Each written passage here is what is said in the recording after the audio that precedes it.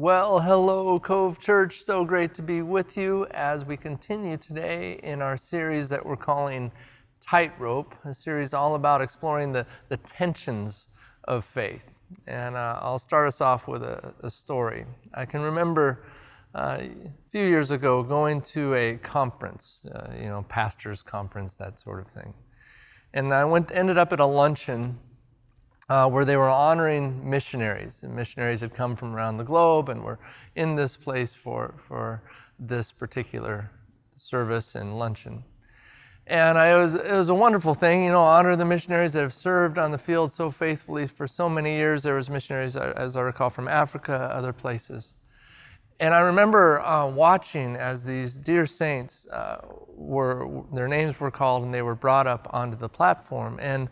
And it was painful to watch them just get there. Just the walking to the platform. It took a really long time. They had several people assisting several of them just to walk there.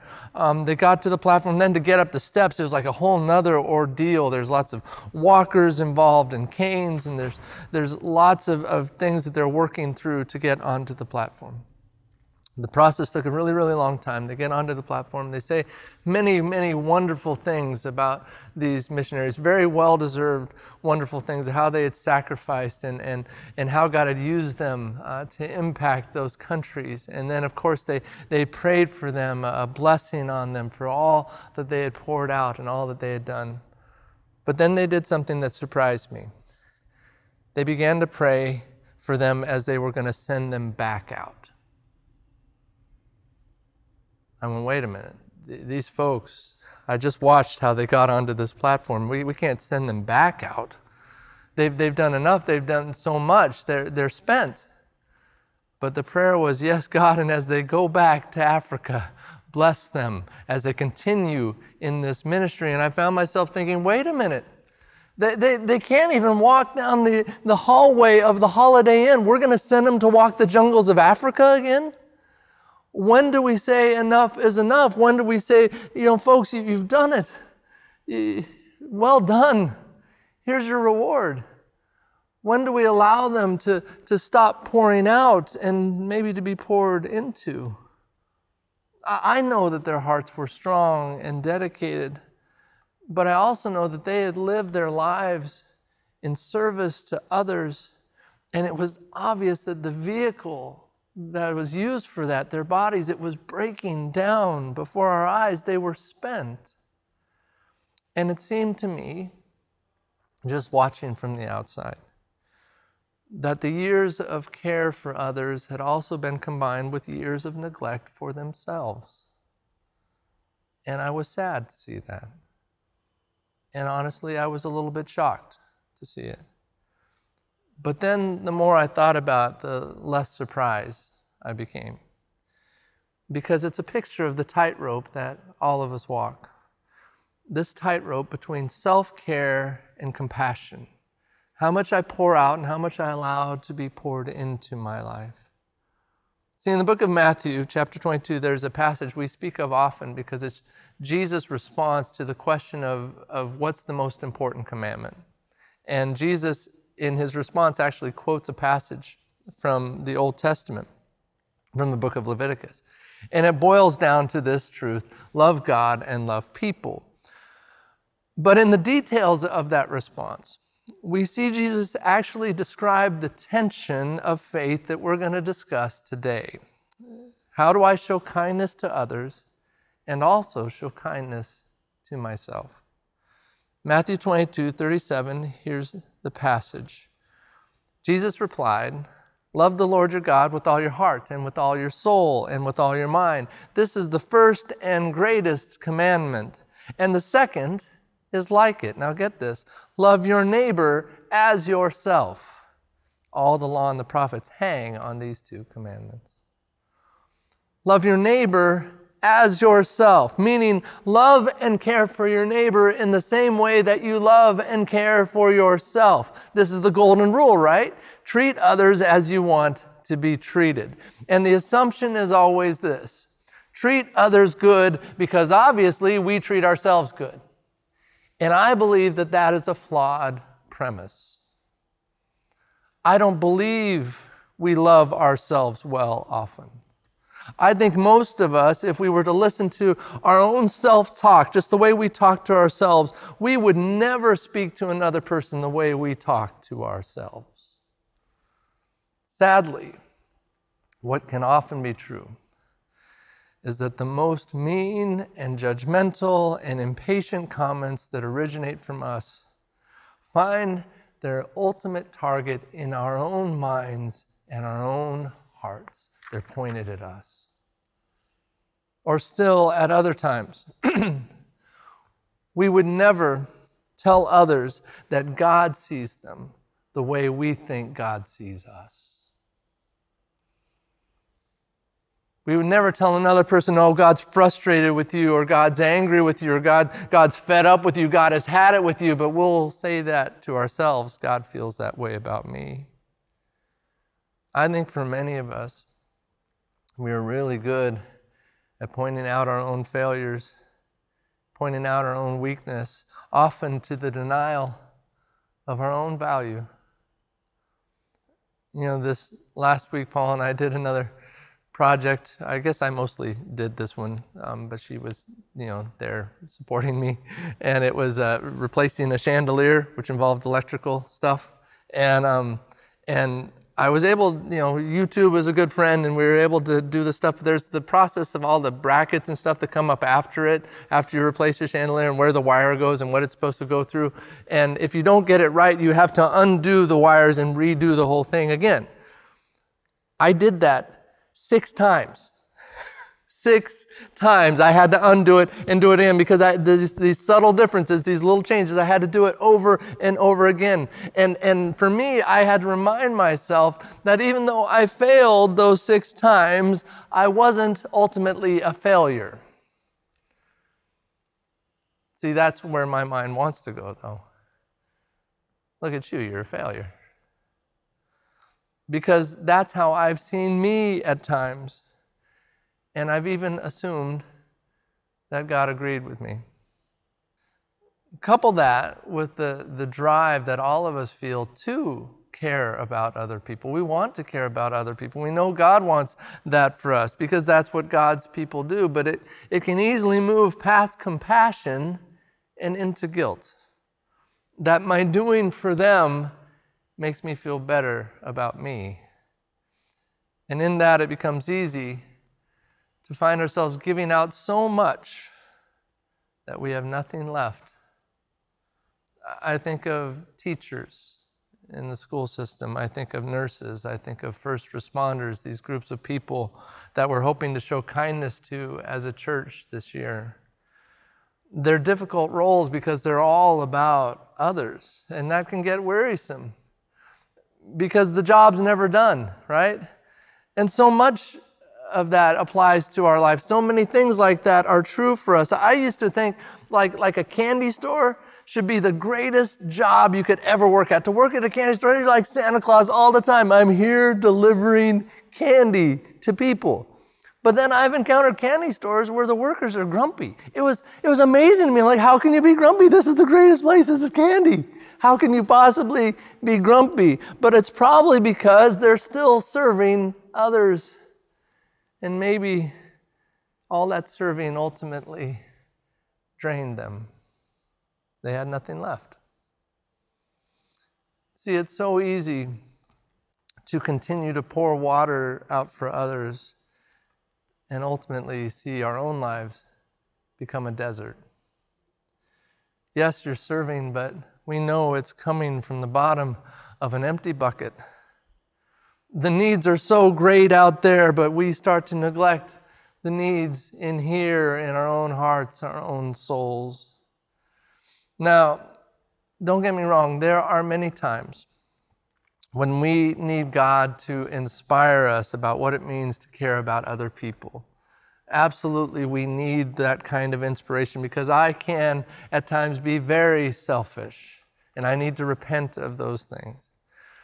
But on this other hand, I have seen the brokenness that is created from a life that is so bent on the support of others that it actually breaks down in burnout and in sickness and in exhaustion. That is also not God's best. Why? Because we can become so dedicated in caring for our neighbor that we do so at the expense of ourselves. And thus what was supposed to be this full life of effective service, it becomes an ongoing cycle of striving and fatigue and despair, ultimately falling short of God's design. So, I don't think our problem is only that we don't care well for people. It's also that we don't care well for ourselves. Hence the tension, hence the tightrope. Love your neighbor as yourself. How do we do both? So I'm really glad you asked. That's what we're going to talk about today. How do we walk this tightrope between self-care and compassion? We're going to gain some insight into that by looking at how Jesus did it, because we will never find a better example than Jesus. That's going to lead us to the book of John today and some helpful truths regarding the tension that we all feel. And the first truth of the tightrope is this: respond to others with what you have. Let's look at John chapter 6, verses 1 through 8. Read it together. Big voices right where you are. Go. Sometime after this, Jesus crossed to the far shore of the Sea of Galilee, that is, the Sea of Tiberias. And a great crowd of people followed him because they saw the signs he had performed by healing the sick. Then Jesus went up on the mountainside and sat down with his disciples. The Jewish Passover festival was near. When Jesus looked up and saw a great crowd coming towards him, he said to Philip, "Where shall we buy bread for these people to eat?" He asked this only to test him, for he already knew what he had in mind that he was going to do. Philip answered him, "It would take more than half a year's wages to buy enough bread for each one to have a bite." Another of his disciples, Andrew, Simon Peter's brother, spoke up. "Here's a boy with 5 small barley loaves and 2 small fish. But how far will they go among so many?" So here is one side of the chasm that we're going to cross over today. This is one end of the rope that is going to be held in tension. And it begins with this truth: God loves to use what's already in our hand. Okay? In this passage, the problem is presented. All these folks are out here, and they're listening to Jesus. They're experiencing healing. A great crowd is there. And Philip is like, okay, where are we going to buy food for all these folks to eat? And that's the question that Jesus brings up. And I want you to see the assumption in the statement from Philip: where shall we buy food? The assumption is this: Jesus, we know you want to take care of these people, but we also know that care can't possibly come from us. We got to get it from somewhere else. I mean, obviously it's not going to come from us.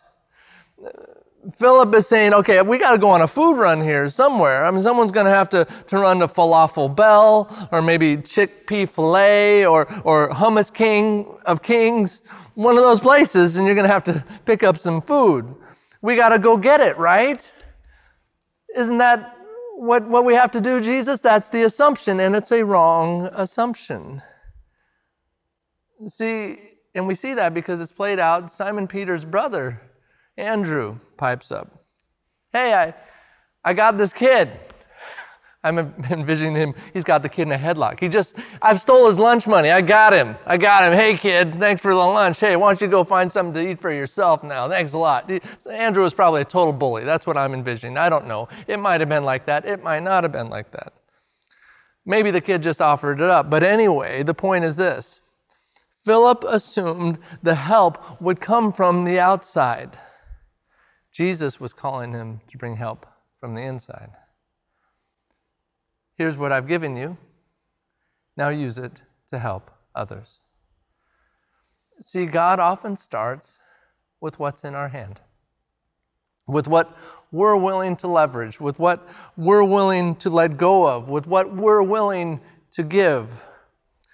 Regardless of how these 5 loaves and 2 fish came to be in their care, those 7 items just became ground zero for a miracle because they were in their hand.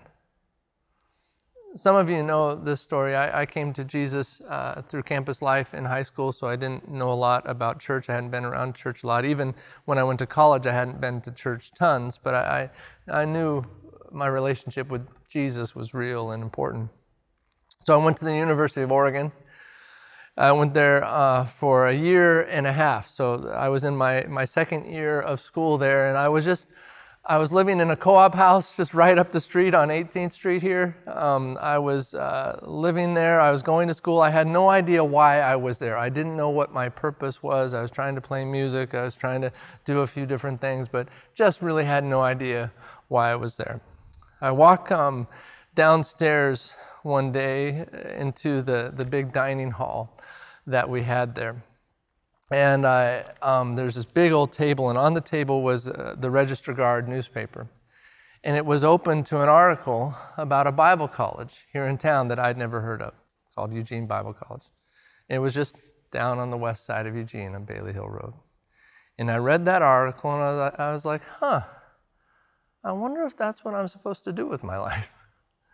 And so I called him, and I began to talk to him about what I was thinking, that I loved Jesus, and was just kind of wondering if I was supposed to move that direction. And in talking, they discovered that I played drums and played in bands a lot and did that sort of thing. And they said, well, it just happens that our touring group is needing a drummer right now. They just lost their drummer somehow. I don't know what happened, farming accident, I don't know what happened. But they needed a drummer. And they said, why don't you come and practice with them? Just give it a try. So I came over and I practiced with them. And after the practice, they said, hey, we're going to a church this weekend. Why don't you come with us, and we're gonna minister at a church. Why don't you come and join us? I said, okay. So after that experience, they're like, hey, it's great having you here. You should probably come to school here. And that was what got me in the door. Now, it was what I had in my hand, wasn't it? Drums was what I had in my hand. That's what God used to get me through that place. Now, drums is not nearly as big a part of my life now as it was then, but God used it to start me on a path that would ultimately lead me to my wife, Paula, lead us to having kids, lead us to planting churches. So here's the takeaway. God uses what is in our hands to set us on a path to His heart. Great example of this is the story of Moses in Exodus chapter 4. Moses is hearing God call him to deliver Israel. And Moses is saying, God, what if they don't believe me? They don't have any reason to think that I'm anything special. What if they don't believe me? And God's response was this: what's that in your hand? And Moses was like, this is my shepherd's staff. It's just a stick. I carry this with me every day. I use it to push the sheep around and help me, climb on stuff. It's just a stick. It's nothing special. And God says, take it and throw it on the ground. And so Moses is like, okay, I'll throw it on the ground. And immediately it becomes a snake. Now that's scary on a lot of different levels. One, that the stick just changed into something else. Two, that it became a snake, which is scary on its own, because snakes, we all know, are super scary. So it becomes all that, and he's like, whoa, and then he grabs it, and it turns back into a stick. An amazing miracle. God used what was in Moses' hand to lead him towards what was in God's heart. And the same will always be true of us, because God loves to use what's already in our hands. See, our response to the needs around us should never be, well, someone else should really be doing something about that. Why? Because oftentimes, that someone is supposed to be us. That there is a reason that God has allowed you to see that need, because you are actually called to be a part of the solution, the answer to that prayer. Just like the food for this crowd, the miracle may not start from somewhere else, because the miracle is supposed to start with us right here. So, respond to others with what you have. Allow your resources to be used and multiplied, not just received and consumed. That's the one side of this tension. That's the one end of this tightrope. Here's the other, okay? And it's this. Rely on Jesus for what you lack. Rely on Jesus for what you lack. Let's continue the passage, John 6. Let's read it together. Big voices, go. Jesus said, have the people sit down. There was plenty of grass in that place, and they sat down. About 5,000 men were there. Jesus then took the loaves, gave thanks, and distributed to those who were seated as much as they wanted. He did the same with the fish. When they had all had enough to eat, he said to his disciples, gather the pieces that are left over. Let nothing be wasted. So they gathered them and filled 12 baskets with the pieces of the 5 barley loaves left over by those who had eaten. Let's drive the other stake into the ground, securing the other side of this tightrope, okay? Once we've done all the work that we can do, that's the first side, we then trust Jesus to do the work that we can never do. That's the other side of the tightrope. I love the picture here of them saying, Jesus, here's this little bit of resource that we have to bring you. I mean, I love just how comical that idea was. Talk about a cheerful or hilarious kind of giving. We're talking, it just said 5,000 men, we're talking of upwards of 12,000 to 15,000 people, women and children included there. And so here they are. Can you imagine? Here's how you can picture it. Imagine standing in the middle of Matthew Night Arena, and it's at full capacity. Their capacity there is a little over 12,000 at Matthew Night Arena. Full capacity. You're in the middle of Matthew Night Arena, and the goal is to feed everybody in that place. And what do you have? A Happy Meal. Standing in the middle, I got this Happy Meal. We're going to feed everybody in here with this Happy Meal. Okay, maybe it's a little bit better. It's a bag of groceries, okay? It's 5 loaves of birdseed bread from Metropole Bakery and 2 orders of deep-fried cod from Newman's. That's what you have in a grocery bag. And you stand at the center court with the microphone and you say, this is what we're going to use to feed all of you. Everybody's going to get some. It's comical.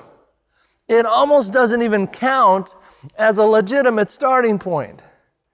Yet to Jesus, it's never about what we have. It's about what we're willing to give. And among the most life-giving things they give up to Jesus in this moment is found in their willingness to give up control. Here's the loaves and the fish, Jesus. But it's Jesus who takes it and who gives thanks for it and who gives it away, distributes it to the people. Can you imagine how devastating it would have been if the disciples had tried to figure out how to share 5 loaves and 2 fish with 15,000 people? The only option I can possibly think of for doing that would be to take the loaf of bread and to tell everyone they can get 1 lick and then pass it down. And you can imagine after about 30 people, it's just like this cream of wheat ball on the end of a stick that's just disgusting. And not only is everyone still hungry, but they all have mono at that point. It would be gross. It would be a failure. It would have been a disaster for the disciples to try to figure out how to do that. So they didn't. They gave up control. Here, Jesus, take the little we have. Whatever you want to do with it, that's great. Take it. Do what only you can do. They gave up control. The question is, can we?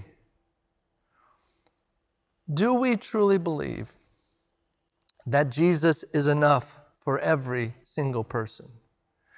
And that Jesus can actually do more than we could ask or imagine? If that's true, then it is not my job to make the miracle happen. It is my job to get out of the miracle's way. And this, friends, is a very freeing way to live.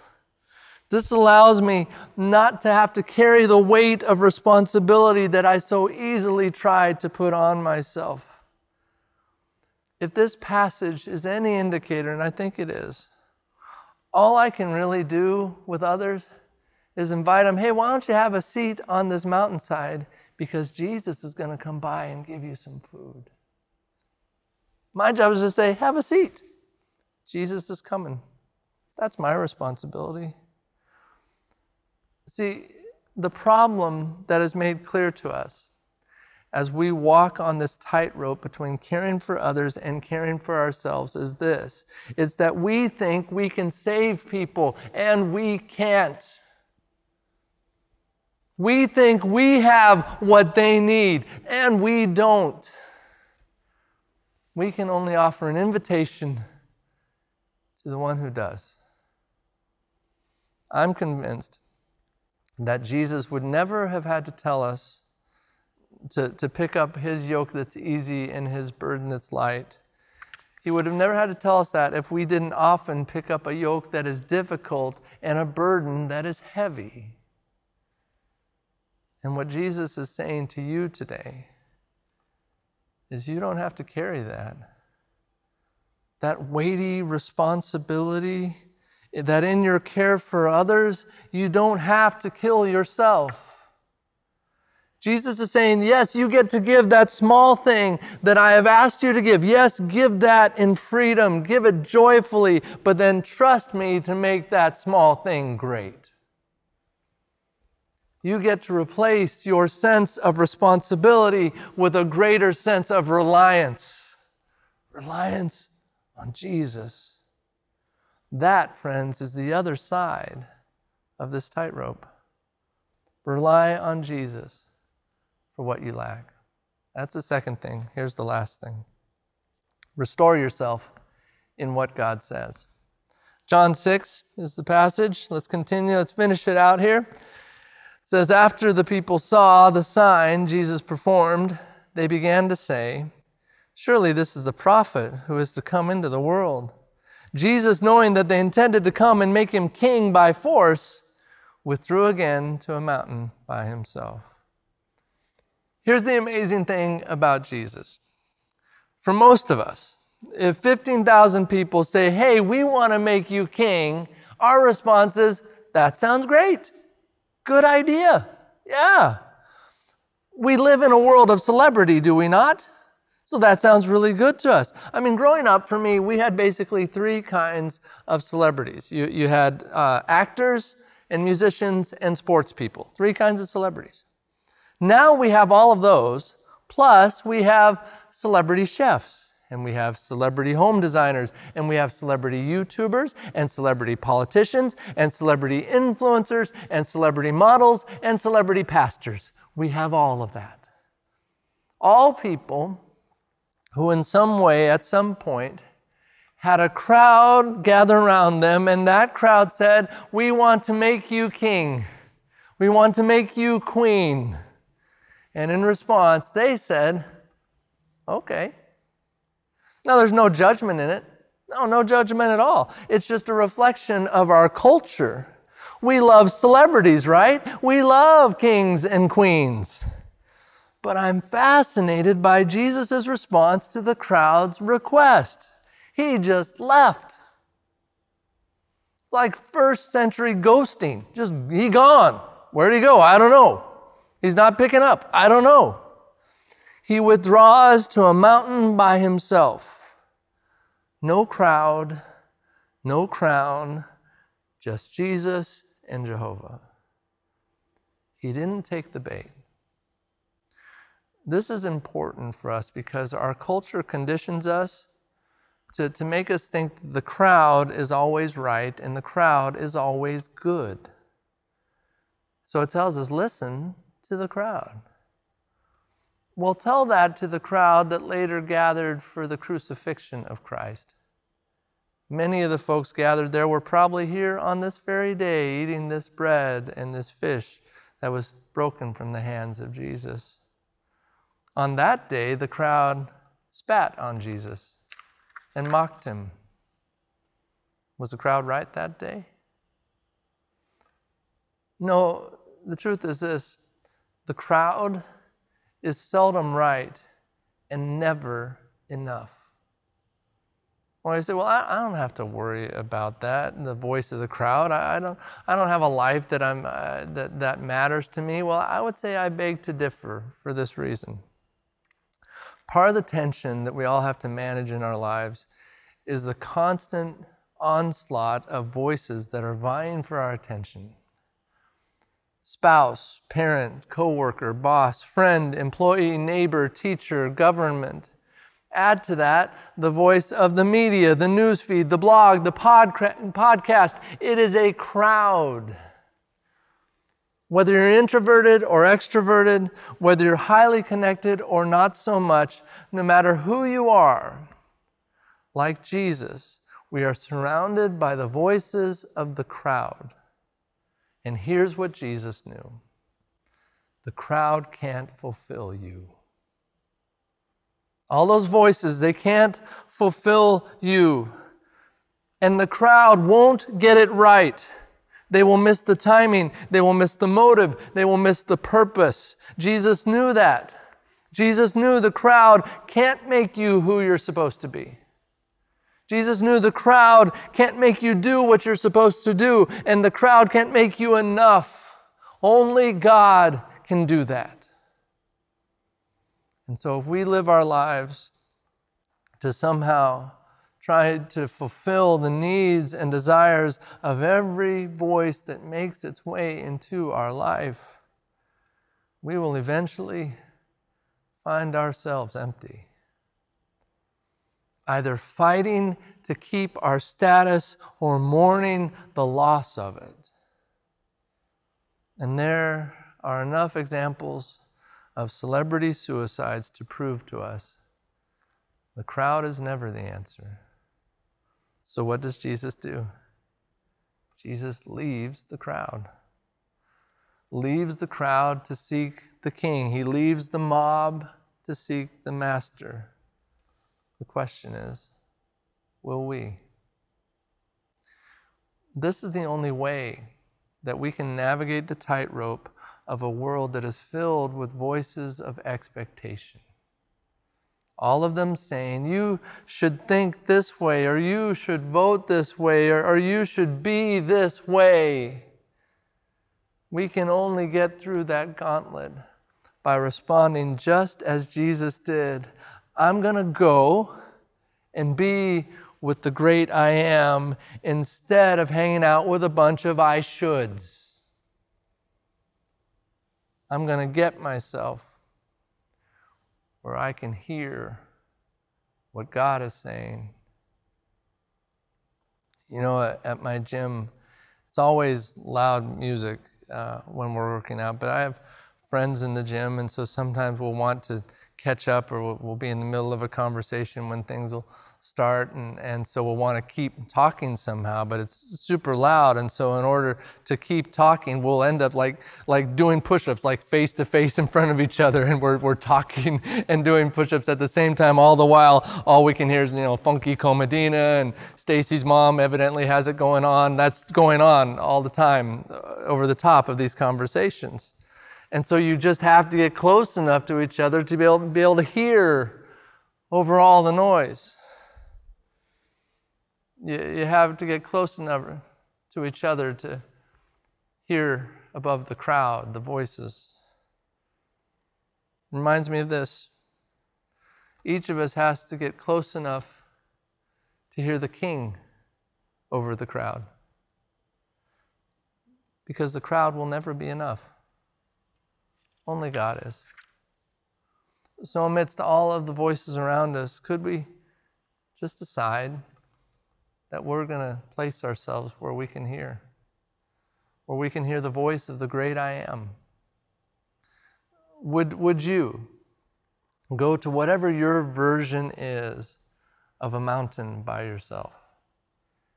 And would you hear the voice of the one who loves you perfectly? Restore yourself in what God says. That's the last thing, and I'll wrap up with this. I've never been a person who likes directions. I'm typically fairly optimistic, probably too much so, fairly positive. I've got a can-do attitude, at least until something goes wrong, then I kind of fall apart. But at least up to that point, I think I can do it. I don't need directions, you know. The only manual I need is Emmanuel, you know, that kind of thing. How hard could it be? But in my life, after many frustrating results, I've realized not only is it okay to take advantage of the information given to me in the form of directions, it's also very wise to do so. It goes so much better, and I end up so much better when I do that. I can learn a great deal from those who see more clearly. Friends, your life is far too valuable to tarnish because of a choice to live without the wisdom available to you. And here's the wisdom available today. Love your neighbor as yourself. That's God's wisdom, telling us we need to trust God in how to do both of those things. How to, yes, show compassion to those around me, but also how to show equal compassion to myself. To err on either side is to miss God's heart, and we don't have to. We can respond to others with what we have, and we can rely on Jesus for what we don't, and we can be restored in the presence of God Almighty. We can be filled. Maybe you feel like you're on that tightrope.